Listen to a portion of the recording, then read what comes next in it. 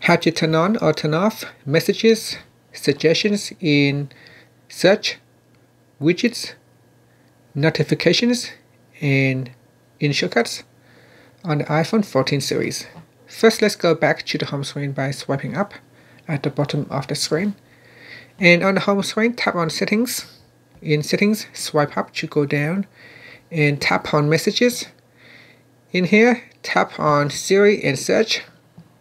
Then go down to the Suggestions section and then tap on Show an App if you want it to show an app or not.